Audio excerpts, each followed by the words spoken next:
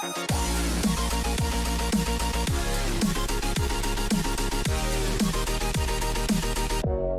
guys, welcome back for another Dokkan Battle video. Today we're going to be talking about the Toppo Jiren relationship in terms of Dokkan Battle.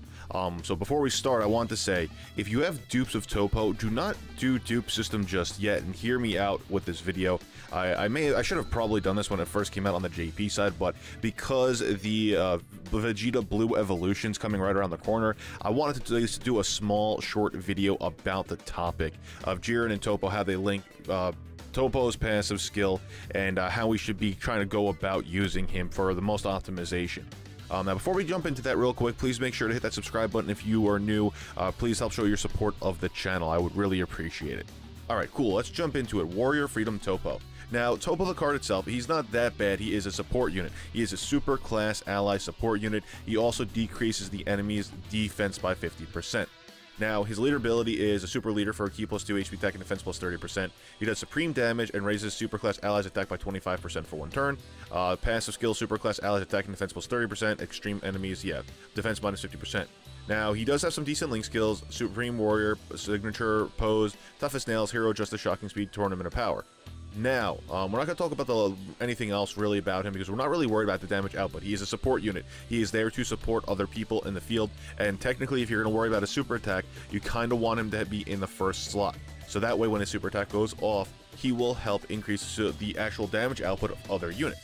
Typically, you wouldn't want to do that with most other units, but because of his passive skill, attack and defense plus 30%, it's a little bit more viable to keep him on primary rotation. You have to think of the Super Saiyan 3 Goku when it comes to the Super Saiyan 4 Goku. They are perfect links for each other. He's also part of the Universe Survival Saga category team, which makes him perfect for Jiren, which they do link very well together. Now, he's going to Dokkan Awaken with the Vegeta medals from the Vegeta Blue event, the Vegeta Blue Evolution event.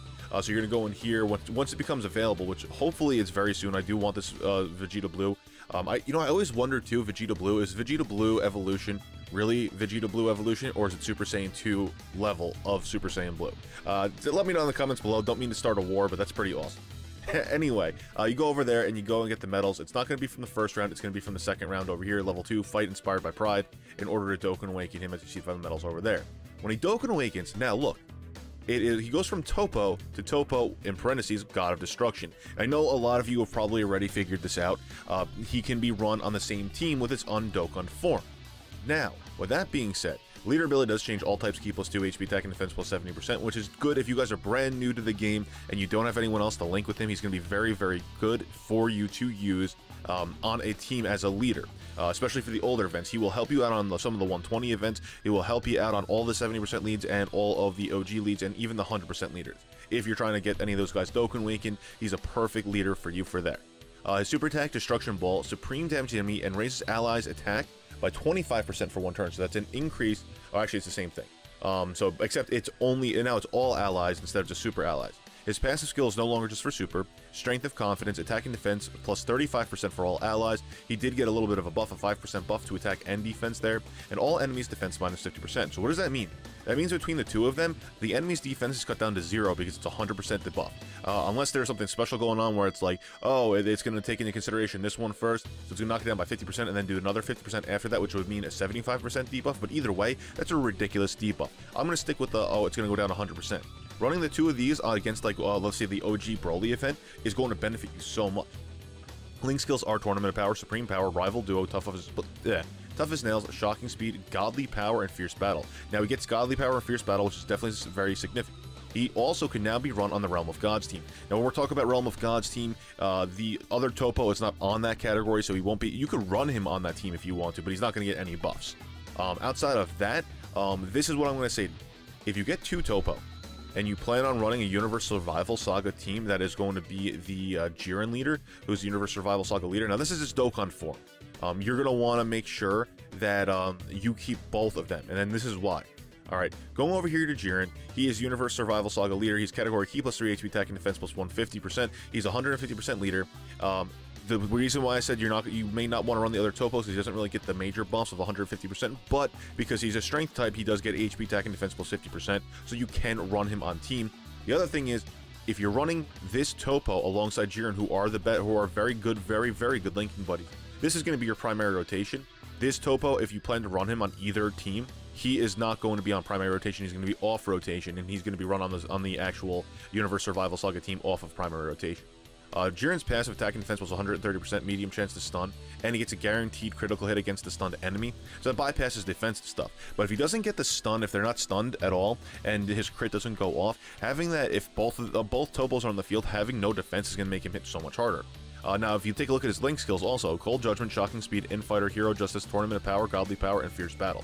Now, he does share some key links here, right? But let's take a look at this. In terms of his attack buffs, other than Infighter, he has Hero Justice, he has a Godly Power, and Fierce Battle. So he hits off 3 of his biggest, largest links. Infighter is a 10% link, but unfortunately doesn't have it. So think of that, though. He has 3 of his biggest links. That's a 30% and a 25%. That's a 55%. Plus the other Toppo's attack passive of 35% and another passive of 30%. So that's 65%, 65, 70, 80, 95, 95, 120% attack increase, not including his own passive of 130%. It's insane. So I just wanted to make sure let you guys know about this. Do not go and feed in dupe system of Toppo until you keep one for his God of Destruction form and then one for his non-God of Destruction form. Keep both of them. And then at that point, I would say probably bottom right of this one, bottom right of this one, then top left of this one, then top left of this one. So like, you'll keep one of each. Obviously, you're going to want the first. If you only have one, get him to God of Destruction. He's a lot more viable there. And then keep the second one for just the regular Toppo. And then focus on the Toppo God of Destruction. I know some people have said that they would prefer, if they're going to keep one to the side, then they're going to get their Toppo God of Destruction, bottom right, top left, and then focus on their other Toppo. He is not a Dokkan Fest exclusive, so you don't have to worry about summoning him on the specific banner. Also keep in mind that because he's not a Dokkan Fest exclusive, you can get him on any banner as long as he's part of the pool, which he typically is. And the banner is going to be coming up. So those of you who are probably going to pull multiple of him. I do have 2 myself, and that's exactly what I'm doing. I'm holding off on putting any dupe system into him because of that. I'm also going to increase the super attack of Toppo. Right now, he does not have any way to increase his super attack. By the way, real quick, Jiren will be able to increase his super attack. If those of you who don't know, if you're just starting out and you're just wondering, Jiren will have its own thing from his own event. Right now, it's only on the Jiren, on the JP side of things, on the Jiren side, on the JP side of things. So wait, do not use Elder Kai's on your Jiren if you pull him. When he gets his Dokkan Awakening, before you Dokkan Awaken him, he will have his own event, and his event for his Dokkan Awakening is going to allow you to increase his super attack. Now going over here, I just wanted to show you, he does share 4 link skills. The God of Destruction shares 5 key and 30% attack buff, and the other one shares the 5 key and 25% attack buff. That Hero of Justice is not shared with the God of Destruction power, so he's going to be having that separately. And when Jiren's in the middle, he's going to literally get a super attack off all the time, just because of the 5 and 5 key. Without any key from the leader ability taken over, taking into consideration, he's getting 10 key, and you only need 12 key for a super attack. So Jiren, when both of them are on the field, is going to be hitting ridiculously hard. I did want to make a short video about this. That's the whole point of this video. I really hope that was helpful and informative to you guys. Make sure you save both Toppos. If you have 2 Toppos, do not increase the super attack level. Very awesome unit, very viable, especially if you plan on running a Universe Survival Saga team. Alright, anyway guys, thank you for joining me here today. Make sure to hit that subscribe button if you're new. Let me know if you have any questions down in the comments below. I'll catch you all later. Peace.